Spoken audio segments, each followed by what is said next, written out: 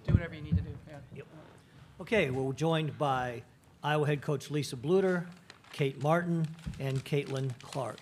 We'll open with a opening statement from Coach Bluter before we take questions for the student athletes. I just want to congratulate Marine and Holy Cross on a really great season. You know, they've spent a lot of time here in Carver, and they've spent as much time in Carver this week as we have. And I think they've really enjoyed their time in Iowa City. They're just a really tremendous group of people. I thought they were very fundamentally sound.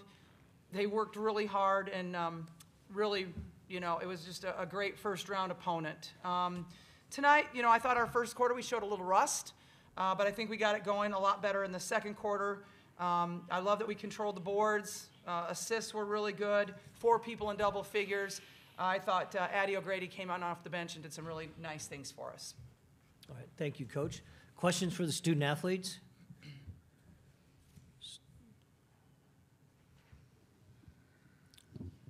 Hello, this is Scott Docterman with The Athletic. This is for Caitlin Clark. You were injured earlier, it looked like, got hit in the head. How did you recover from that? And did it impact you at all during the game, or did you just shake it off? Honestly, like, it was just kind of a stinger to the nose. I was lucky it wasn't anything worse than that, but yeah, it didn't really bother me too much. I think you just kind of respond. Nice to have 2 free throws and then run a play, but I don't, obviously it looked kind of bad in slow-mo, but it wasn't on purpose. She didn't do that on purpose. So she came up and said sorry, but honestly, I'm totally okay. Chad? Chad Leistico, Des Moines Register. Caitlin Clark, please. You don't have to say my last name, guys. It's okay. It seemed like maybe even a little more than usual. You were a little bit frustrated with yourself tonight. Would you say that's accurate? And like, how did you kind of calm things down? You end up with 27, 8, and 10 after all that, you know? Yeah, I would say I probably could have smiled a little more tonight. I think the first quarter kind of frustrated maybe all of us in a way. I feel like this is a game you want to come out and dominate from the start because this is what fuels your run. And like Coach Bluter said, I think maybe we played with a little bit of rust. And I think the biggest thing is, like, they really packed the paint. They just sat 4 people in there. So it's really hard to drive to the basket. And then when you miss a few long shots to start, it's kind of like what you do. But I think, like Coach Bluter said, is like we really started running our offense in the second quarter. And then, you know, I was able to create some plays for my defense that turned into offense, especially late in the game. And then just tried to bring more energy. But, yeah, I think I was a little frustrated. But I feel like that comes from knowing what it takes to be where we want to be. I think, you know, from here on out, every single team is going to give us a really good game. Every single team is basically a top 25 team at this point. So that's what makes March so fun. I definitely think I could have smiled a little bit more. But, hey, I'm competitive. I want to win, and I expect us to be really good all the time. Hello. Rémi Vorano for the French TV, Canal+. Question for Caitlin. This is my first time in Iowa City. I've seen so many people. Thank you very much. I've seen so many people saying that you are beyond basketball already, that you are a role model for their kids, whether they're boys or girls, doesn't matter. So many 22 jerseys also. How do you explain this new dimension that you've taken over the last months now? And do you feel it like a responsibility? Yeah, I think it's something you never get sick of, is seeing somebody wearing your jersey, especially all those little girls and little boys that are screaming for your autograph. And I feel like the city has really embraced our team more than anybody. The state has really embraced our team, and they love our team to death. And that's what's made it so fun. That's what this journey has really been all about, is, you know, people really rallying around us and sharing in these moments and this joy with us. And I think that's been super special, not only for myself, but even like Kate and Gab and, you know, Sharon, who have been here and, you know, are moving on after these 4 years. So I don't really see it as a, you know, something that's the spotlight's always on me. I think it's my responsibility to, you know, inspire people, but I think that just comes with how I live my life and, you know, how I go about my daily business. It's not anything I'm trying to do. It's just the person I am, and that's kind of what comes along with it.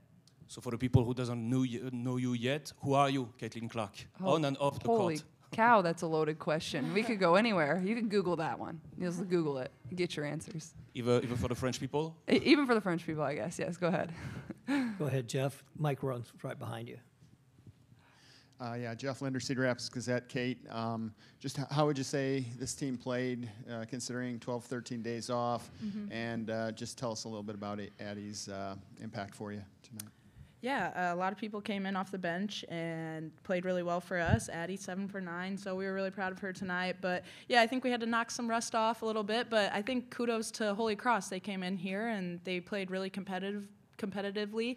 And they're a good shooting team, so you can never really, discount good shooting teams. So kudos to them. But, yeah, we knocked a little bit of rust off, and we had a good second quarter that really separated us. And so, obviously, like Caitlin said, we have high expectations for ourselves. So, we're not super pleased with every single quarter. I think, our defense wasn't fully there for 3 of our quarters, but knocking rust off, and at this time of the year, it's survive and advance. So I'm proud of the way we responded in a lot of situations tonight. Kyle Huseman, Hawkeye Report. Question for you, Kate. Obviously you guys have talked about knocking off some of the rust. After that first quarter, as you're one of the vocal leaders on this team, is there anything that you said to the team? What was kind of the message there after the first quarter? And then second part, how's the head? It looked like you took a tough fall there. Yeah, no, I didn't really say anything too inspiring, honestly. I think we all kind of knew what needed to be done, and it was our defense. And we responded really well in the second quarter. But, yeah, we also keep talking about, we only have one more game left in Carver now, too. So this was one of 2 games left for us seniors here in Carver, and so trying to enjoy every single moment, and, that puts things in perspective for us. But, yeah, I think my head's fine. I just have a nice little goose egg out back there. How do I look? Horrible. Oh, I'm just kidding. Go ahead, Scott. I have nothing to add to that one, but Gabby Marshall hit a couple of 3-pointers early. The first one, that sounded like the roof was going to collapse. Yeah. What was that? How did that help you as a team? Just kind of, give you a little bit of a breather, and then how did that impact you going throughout the game? Just a couple of her 3-pointers. Yep, I can go. Go ahead, Kate. Yeah. When Gabby's on, it's just, it really lights a fire under all of us, honestly. When she's hitting her shots and playing with passion and, just sticking her tongue out or cheering it really lights a fire under all of our butts. So when Gabby's hitting, it's really fun for us. And when you see one go through the net and it was her first shot and our first points, then, makes her contagious. So it was really good to see that out of Gabby, and I've watched Gabby Marchall, so it's been really fun for her, and I've been loving seeing her knock down some shots, continuing over from the Big Ten tournament. Any further questions, Chad? Caitlin, you guys are up 23-21 after the first quarter, and almost instantly it felt like you guys are up almost 20. Can you speak to how fast you guys are able to make runs and how that happens for you guys? I think that's one of the best parts of this team is we always are in a game no matter what situation it is. Obviously that situation is a little bit different, but I think that just speaks to our offensive firepower. And when we're able to string stops together, that's when our offense really thrives. When we get out in transition, I think we got a few stops there in transition. I think we made a 3, and then I know Addie ran the court and got a layup, and then it forced the other team to call a timeout. So I think, it just speaks to our offense, but it really honestly for us starts on defense. And I think when we're able to string stops together, that's when we're really able to execute. I know we kind of sent them to the foul line a lot, especially there in the first half. It felt like there were a lot of dead ball situations where we weren't really able to push the ball. So I think when we get stops, that leads to our best offense, which is transition offense, and that's what we want to get to. Okay, thank you, Kate and Caitlin, and you are dismissed. You are dismissed.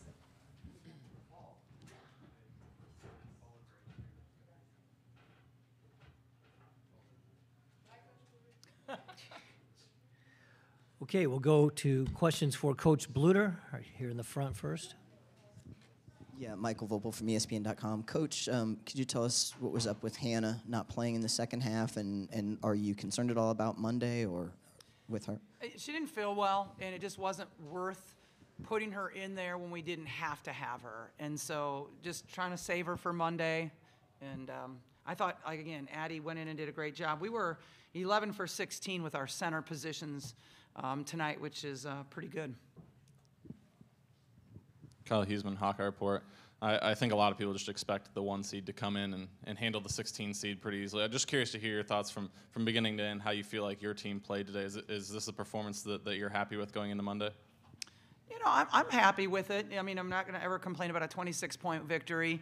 Of course, the first quarter, I thought we were a little bit rusty, as I said, but I thought we got it going after that. I mean, our three-point defense was really good, and that was a key for us, was three-point defense. I thought we did a great job with that. I think we did a really good job on the boards. We got great paint points, took advantage of some of those things. So I'm cautiously optimistic. Jeff? Coach Jeff Linder, Cedar Rapids Gazette. We talked about those little runs you had there in the first half. The first one came, I think you were down 11-10, and scored 10 in a row with Caitlin on the bench. Could you just tell us a little bit about that run there? Yeah, you know, sometimes our offense, we just pass the ball a little bit better when Caitlin is on the bench. And so I thought you saw that tonight. I thought our, team really moved well. They cut hard. And it's really comforting to know that if Caitlin is on the bench, that we can still score really well. And I thought some other people really stepped up in that situation. Right behind you, Mike. Oh, Tegan, in front of you. Here we go. Thank you. Michael Loss, Cedar Rapids Gazette. Lisa, I'm watching this maybe through the eyes of the Holy Cross team, but I didn't see any intimidation, any fear, and some good ball. Where does that come from? For Holy Cross, I know you'll have to ask Maureen that because I think she'll be in here next, right? Yes. But, I mean, they're a gutsy group, and it comes from Maureen. I mean, Maureen is, she coached or played at Marist for Red Fox there. I mean, he's a great coach, and I think she's such a good fundamental coach. I mean, their team played very well. They only had 13 turnovers tonight. They weren't intimidated at all. I think it helped them being in Carver for such a long time this week. But certainly, they were not, I think, intimidated by our crowd or anything. I thought they just enjoyed the experience, and that's what you want to do. As a 16 seed, that's what you have to do. And they got a great win in the NCAA tournament the other night. Next question. Other questions? Towards the back there. Cooper Worth with the Daily Iowan. Coach, I know heading into tournament play, a big concern was kind of how the backup post players were going to perform, some of the inconsistencies you mentioned. Of course, Aston O'Grady had a big game. I guess in some of the other posts. I guess what are your thoughts on some of the backup post players' performance today? Yeah, I had Addie O'Grady put the Iowa sticker up today because I thought she came in and played that well for us. I mean, she's 7 for 9 from the field, has 5 rebounds, 14 points. I thought she did a good job. I think AJ came in and did some nice things. Sharon, obviously, in a really small amount of time, has 5 points for us. So 11 for 16 again, and 40 paint points is very, very good. Further questions? Raise your hand. Anyone?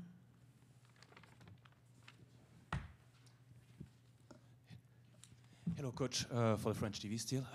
Just a question about Caitlin. You've seen her grow up over the last years.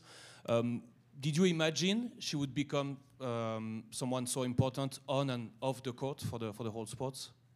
I don't think you can ever imagine what has happened with Caitlin on a national level. I just don't. Like, I mean, I could sit here and say, oh, yeah, I knew she was going to be this great. But, whenever you recruit somebody, you have great optimism for them. You think they're a great player. That's why you recruit them. Could you predicted this level of success? No.